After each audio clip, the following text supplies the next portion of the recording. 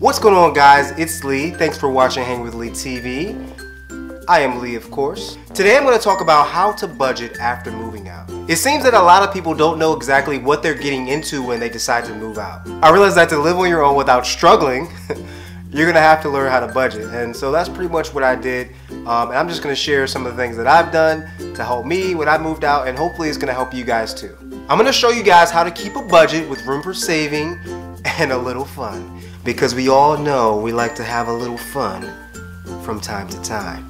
Before we get started, do me a favor. Grab a notepad, a spiral notebook, a scrap piece of paper, something before we get started. Some of you guys, when I'm done with this, you're gonna have some tears in your eyes. Alright, so at the top of your paper, write down the amount of money that you take home after taxes every month. Alright, so now what we're going to do is we're going to split up your expenses into two categories. The first category is going to be fixed expenses. Second category is going to be variable expenses. Fixed expenses are pretty much the same every month and cannot be easily changed. So there are going to be some things that are going to go under this category that you're going to write down. Alright, so it's going to be your rent or mortgage, your car note, your cell phone bill, student loans, car insurance, and your internet and cable bill. In the next section, you're going to have variable expenses. Variable expenses are expenses that vary every month. So that means that every month they can be different amounts. So this is going to include credit card payments, your water, gas, and electric bill, groceries, clothing and personal items, and entertainment. That's going to include dates, eating out, concerts, games, things like that. Now that you've written down all of these different categories, what you're going to want to do is go ahead and fill each one in with the respective expense. Now some of these things you may have to estimate on. So for instance, your water, gas, and electric bill, you may have to average up some of those bills or guesstimate how much your bill typically is. And like I said, it's always better to overestimate than to underestimate. Always round up. Great, now add up all of your expenses. Don't leave anything out. It's always better to be safe than sorry. After you've added up all of your expenses, deduct that amount from your monthly income. Alright, okay. Now look at that number closely. Closer still. Are your eyes watering yet? Okay, so as long as you were honest and didn't leave anything out like a jerk, everything should be pretty accurate. And your number could be negative. No! This number represents your total monthly expenses. And I'm going to guess that if you're not in tears, you probably have a positive number, which is a good thing. So be happy that the number is still positive. And if you're in tears right now, well, we'll work on that. Alright, it's gonna be fine. It's gonna be okay. Alright, now I said I was gonna talk about savings, right? Now on the first go around after making your budget, you may be wondering, where in the world am I gonna be able to save any money whatsoever? There's room for saving. Now, if you have a certain amount of money that you want to save every month, or you need to save every month, for instance, if you plan on going on a trip later in the year, or you know you need to purchase a new car because the one you have, it sucks and it's about to die, then you know that you have to save a certain amount of money every single month to get to the goal amount that you need to save. Or you could have this money set aside for investments, purchasing a home, or some other reason. You always want to be able to save money every single month. So what you want to do is you need to determine how much money you want to save every single month. What you're going to have to do is you're going to have to go back to your budget and figure out where you can save money. It could be something simple. It could be something drastic that you're going to have to do. It really depends on your situation, and it's all going to be unique to you. So take a very, very close look and be realistic and honest, like I said, with yourself, and think about the things that you really need to have right now and the things that maybe can wait a little later, or some things that you can do without, because there's always going to be some things that we can do without. Now, creating a budget is that simple, but the key is sticking to it and using self-discipline. Stick to this budget at all costs. I won't lie, it's not going to be easy starting off. I'm going to be honest about that, but you can do it.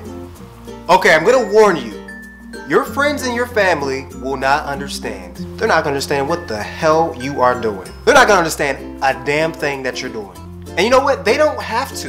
And if your friends are always talking about how broke they are and how they're behind in bills and, oh my God, I need some money, blah, blah, blah, you probably shouldn't be listening to them. You probably should just listen to me and you'll be okay. Listen to me and you'll be good. Don't worry about anything that they have to say. I'm gonna give you a little sample about some of the things they're gonna say. They're gonna call you cheap. Yes, they're gonna call you cheap. They're gonna give you a hard time every time you see them. Sometimes they're gonna ask you to borrow money, and then they're gonna have the nerve to have a birthday. A birthday where they invite you to an expensive, fancy dinner, out to your favorite place with the most delicious food that you've ever had in your life. Yes, it's gonna happen. But you need to be able to say no. I'm not saying that being on a budget means that you don't have fun. But the way that you have fun and the things that you do to have fun may change a little bit. Just a little bit. Alright, so for those of you guys that are in tears, either you've dried them now or they're still flowing. Now, if you're in a deficit, you're doing what I call bleeding money. You're in a deficit. That's not good if you haven't figured that out. So if you have not moved out yet, if you have not made the move, what you need to do is you need to pull yourself up to an acceptable level first before moving out. Now, if you've already out there on your own and things like that, you need to put a stop to this very quickly. There are some things in your budget that you can control, so I'm gonna go through those things so that you can kind of see, you know, where you might need to make some changes. When it comes down to your cell phone bill, you may have to downgrade your cell phone. Downgrade it all the way. I don't care if you have a flip phone, downgrade it as much as possible. If you need to, eliminate it altogether. Completely get rid of your cell phone. That sounds ridiculous. I know you're like, I need my cell phone. What about my Facebook and Instagram? You don't need that. You have bigger problems than Instagram right now. So get rid of it if you have to, or downgrade. When it comes down to your groceries, you can save a ton of money.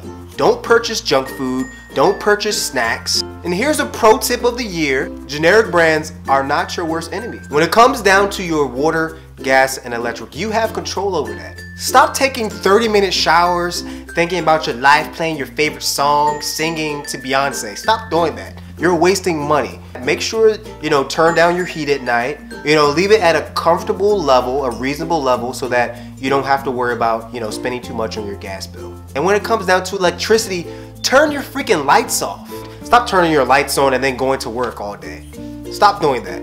Now, when it comes down to clothing and personal items and things like that, keep those things down to a minimum. People are always like, ooh, I like that. I gotta have it. Ooh, that's so cute. Oh, those shoes just came out. I'm gonna go grab those. Like, no, stop doing that. Now, here's another pro tip.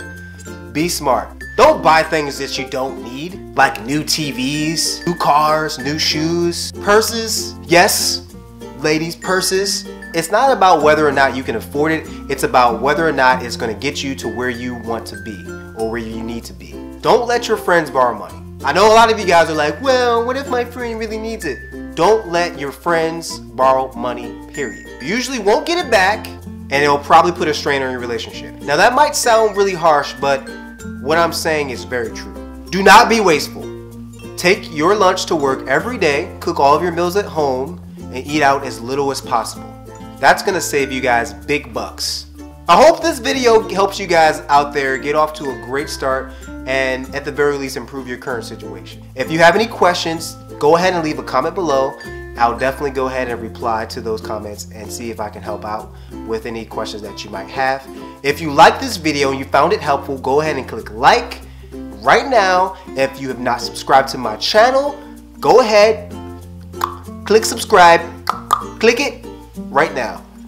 I'm going to be back next week. I'm trying to figure out if I'm going to have videos on Wednesdays or Thursdays. I'm not really sure yet, but I will let you guys know next week what day I'm going to have videos every single week.